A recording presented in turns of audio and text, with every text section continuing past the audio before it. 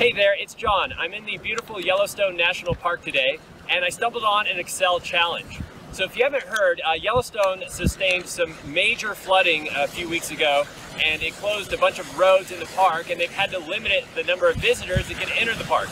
So in order to do that, they implemented a system with your license plate number. So if your license plate ends with an even number, you get to come into the park on an even number day. And if your license plate ends with an odd number, you get to come into the park on an odd number day. And then they also have some rules for personalized license plates. So if you have text and numbers in your license plate, whatever the last number in that plate is, if it's even or odd, that's the day you get to come in on. And when we entered the park, they gave us this sheet here, and I'll post this sheet as well, that explains all of the rules for entering the park.